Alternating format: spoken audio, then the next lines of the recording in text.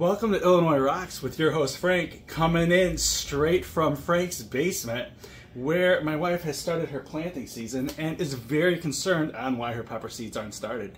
For all of my returning viewers, thank you for subscribing. If you haven't subscribed, please make sure to do so. Smash that like button and hit the notification bell so that you'll be notified of all upcoming videos. Pretty soon there will be dozens of us. Dozens! There's nothing wrong with it. There are dozens of us. Dozens!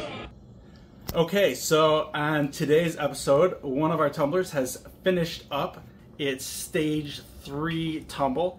So it's pretty much basically ready to be, basically its final riz. So we're going to be giving it a glow up of some polishing compound. So first we're going to start with emptying out that slurry and giving it a good wash. Alright, so we have everything cleaned up here. Before we give them their final glow up, we're going to run them for a little bit with some borax, but we do have some lapis over here, some sodalite, we have a couple pieces of amethyst, some jasper over here, all kinds of really pretty rocks. So they look a little bit dull right now, but hopefully we'll get a really nice shine.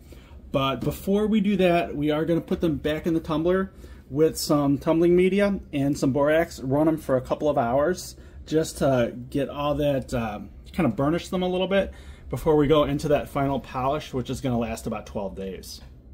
We have added our rocks back to our tumbler. There's some cushioning media underneath. We're going to add some more here. You don't want to use fresh, especially for the polish. This has been used before, otherwise it's going to be too sharp. So you want that barrel to be about 2/3 full, especially since we're going into our final polish. So we're going to add a little bit more in there. And then we're going to add some of this borax here. I don't know why it takes 20 mules to carry this. If anyone knows, if you could jot me a note in the comments here and explain it to me.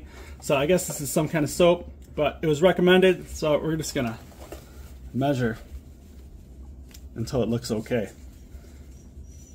Looks pretty good to me. We're going to add some water, stick it on the tumbler for a couple hours. And it is a gorgeous day, so we're going to take our scooter out, catch some Pokemon, and check on it later tonight. Done rolling and time to tumble. Alright, we're back and we're going to see if the mules did their job, and we got a big storm headed our way. So let's make sure we get everything all clean before we go ahead and add that polish. Alright, as you can see here, we actually... looks like the mules did do their job. We got a little bit of suds here. Let's pour it on through. We shouldn't really have much slurry here, so we should be okay going down this thing. Although I take no responsibility for what you do in your own home. Well, we'll go ahead and give it a good rinse. Then we'll load it back up and we will add in our polish. Alright, I've still been experimenting with brands, but we've got our step 4 here, which is supposed to be a 1500 grit aluminum oxide. Trying a couple different brands. This is a kit that I got from Amazon. I also got some from Rockshed that's supposed to be really good, but I figure I should try and use this up first. So we are going to put in 3 tablespoons.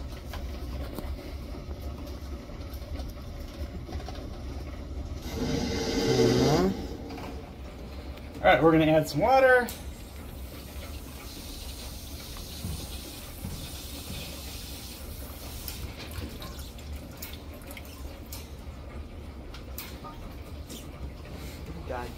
Shake it back up a little bit. Alright, we are going to close it up, and then we're going to check on this in about 12 days. So the timer on the rock tumbler only goes up to 9 days, so we'll just set a reminder on the calendar, and we'll see you then.